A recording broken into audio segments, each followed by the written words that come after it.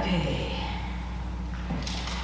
Our first lesson this morning is from Psalm 118, verses 1 and 2, and 19 to 29, and you'll find it in your Pew Bible on page 956. Give thanks to the Lord, for he is good. His love endures forever. Let Israel say, his love endures forever. Open for me the gates of righteousness. I will enter and give thanks to the Lord. This is the gate of the Lord through which the righteous may enter. I will give you thanks, for you answered me. You have become my salvation. The stone builders rejected has become the capstone. The Lord has done this, and it is marvelous in our eyes. This is the day the Lord has made. Let us rejoice and be glad in it. O Lord, save us. O Lord, grant us success. Blessed is he who comes in the name of the Lord. From the house of the Lord we bless you. The Lord is God, and he has made his light shine upon us. With boughs in hand, join in the festive procession up to the horns of the altar. You are my God, and I will give you thanks. You are my God, and I will exalt you.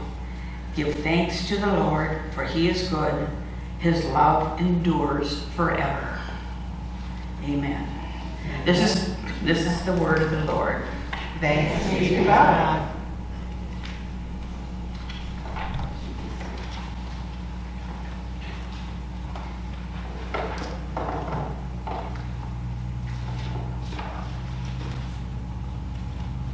Good morning. Good morning. Our second scripture lesson for today comes from the book of Luke, chapter 19, verses 28 through 48. After Jesus had said this, he went on ahead, going up to Jerusalem.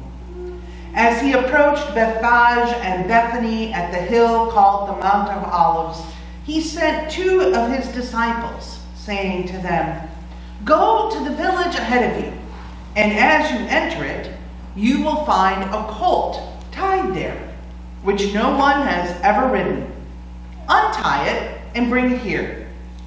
If anyone asks you, 'Why are you untying it?' say, 'The Lord needs it.'" Those who were sent ahead went and found it just as he had told them. As they were untying the colt, its owners asked them, "Why are you untying the colt?" They replied, "The Lord needs it." They brought it to Jesus, threw their cloaks on the colt, and put Jesus on it. As he went along, people spread their cloaks on the road. When he came near the place where the road goes down the Mount of Olives, the whole crowd of disciples began joyfully to praise God in loud voices for all of the miracles they had seen. "Blessed is the King who comes in the name of the Lord! Peace in heaven and glory in the highest."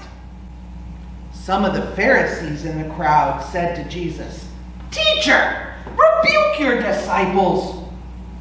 "I tell you," he replied, "if they keep quiet, the stones will cry out."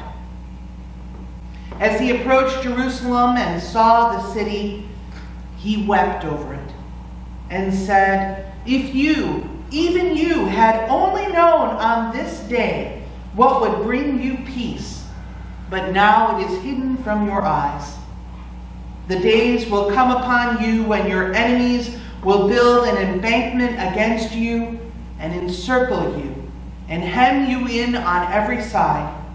They will dash you to the ground, you and the children within your walls. They will not leave one stone on another, because you did not recognize the time of God's coming to you." When Jesus entered the temple courts, he began to drive out those who were selling. "It is written," he said to them, "My house will be a house of prayer, but you have made it a den of robbers." Every day, Jesus was teaching at the temple, but the chief priests, the teachers of the law, and the leaders among the people were trying to kill him.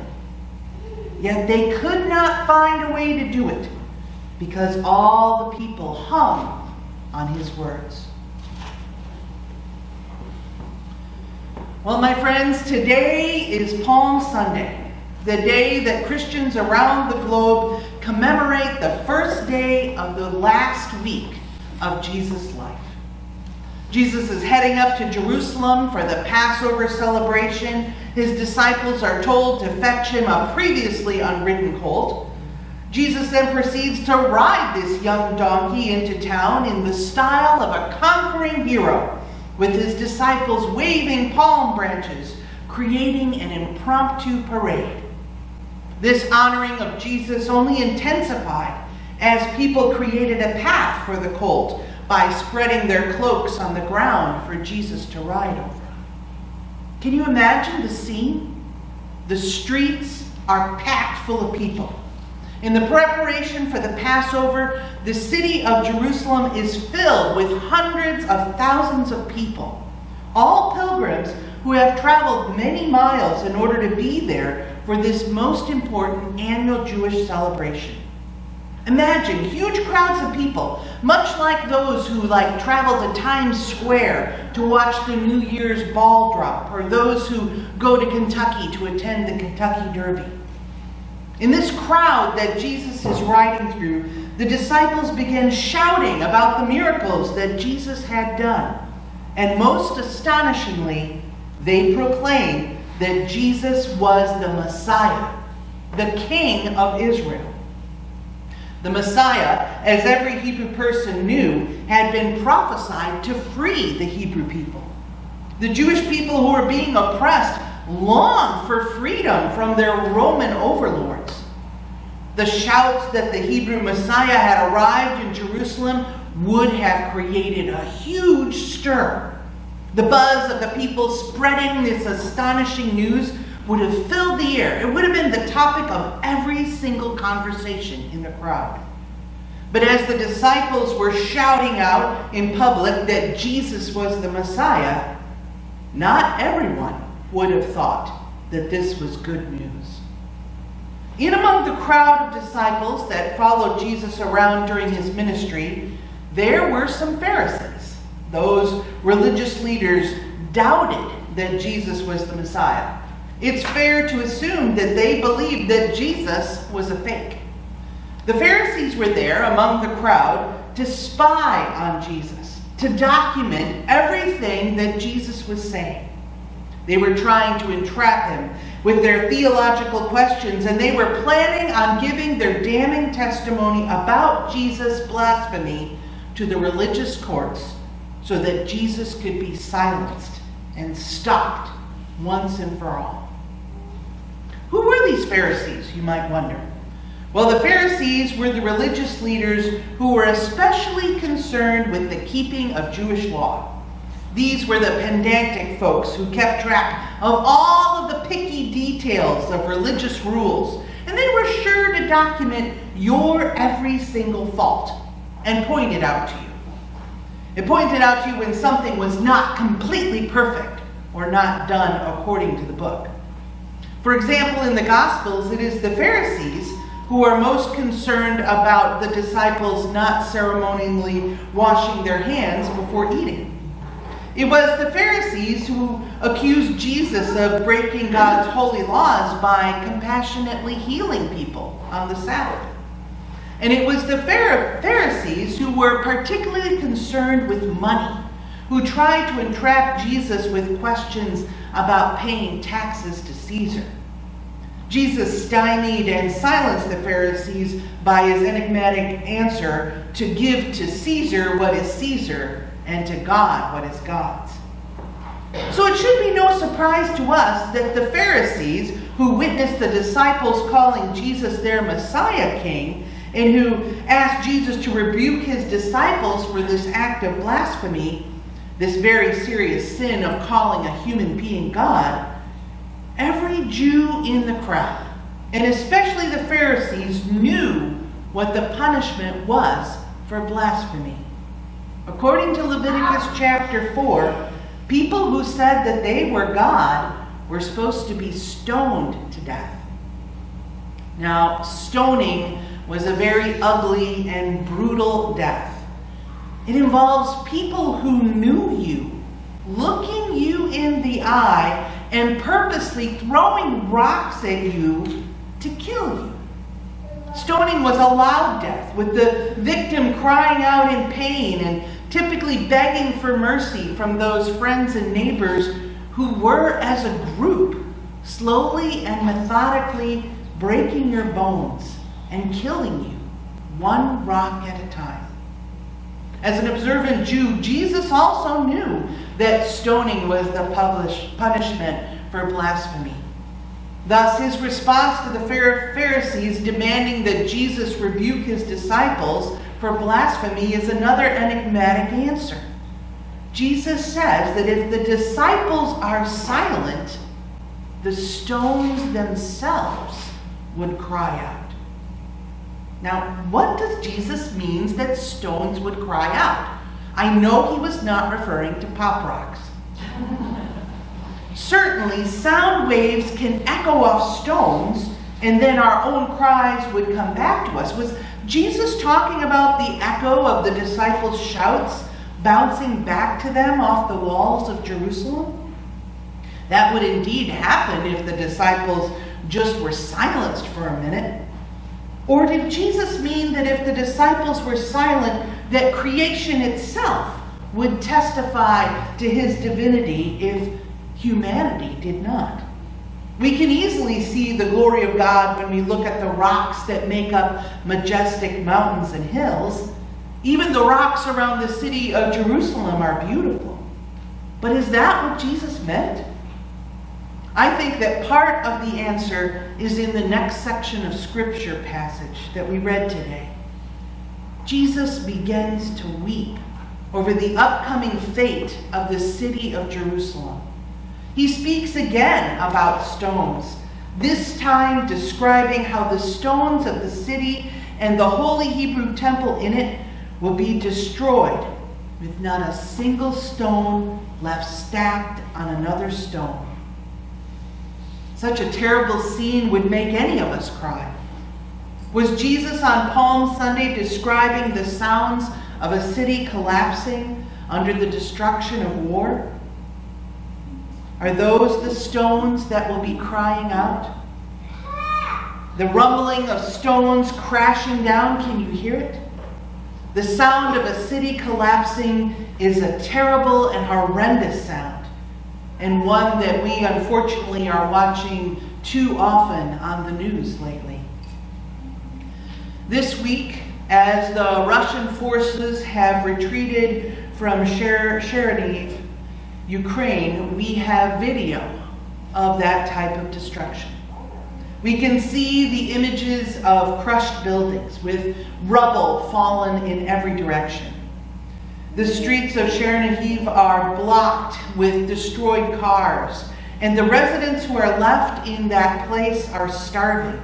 They are in dire need of food, water, and other aid. The Ukrainian landscape there looks much like the damage that happens after a bad tornado. But this destruction is not a natural disaster. The damage in Ukraine is purposeful damage, caused by human missiles and fueled by human arrogance and human greed. This is the same sort of greed that was being demonstrated in the temple courts in our scripture today. We don't often talk about Jesus cleansing the temple on Palm Sunday. It makes us uncomfortable. We would rather bask in the glory and the power of the image of Jesus the King riding into Jerusalem. We would like to wave our own palm branches in our own parade. But Jesus turning over the tables of the moneylenders in the Hebrew temple is a critical part of the story of Passion Week. You see, this action by Jesus is the final straw for the religious leaders. When Jesus challenges the way that the Pharisees receive their income, how they meet their budgets and pay their salaries, the greedy and arrogant Pharisees take it personally. They are determined to kill Jesus. Within a week of the day that Jesus overturned the money changers' tables in the outer court of the temple and called them thieves, within a week of Jesus grabbing a whip and chasing out their specially approved and expensive animals available to purchase for temple sacrifice, within a week, Jesus is dead. Arrested and tried and crucified on a Roman cross, the extent of the love and the care that Jesus showed for the least of these, by speaking out for the people who were being cheated and oppressed by their religious leaders, that still resonates with us today. Today we end our Lenten exploration of the issues in Matthew 25. And we find ourselves also living in a time where there is an abundance of arrogance and greed. Arrogance and greed are here in the United States in our own machinations of systemic racism, our blindness to our white privilege, and our closing of our hearts to the underlying causes of systemic poverty that are among us. There is a great deal of work that needs to be done. As Christ's disciples today, we are called to care for the least of these who live next door to us. We are called to feed the hungry, give water and clothing to the needy. We are called to care for the sick and for those who are caught up in the criminal justice system and in the systems of racism and poverty. Doing so will not come without a cost. As Jesus demonstrated in the temple courts, standing up to the authorities is not popular. It may get you persecuted, reviled, and spat on. It may even get you killed. But standing up against evil systems is our holy calling. This is the message that Jesus proclaimed with his life and his love that he displayed for all of us in his life and in his death. So, my friends, in conclusion, this Palm Sunday, we not only wave our palm branches in a celebratory parade remembering the triumphal entry of the King of Kings. This year, because of our commitment to Matthew 25, we will be carrying the weight of the poor and the oppressed on our hearts. Carrying it just like we would carry rocks up a big hill. We will be setting our eyes on our own Jerusalem and weeping for the least of these as we stand up and speak up for them in our own structures of power in our world. Our road is not easy. Those who have power do not like to be challenged at all. But we cannot change those structures of power alone. But with God's help, all things are possible. So be it. Amen.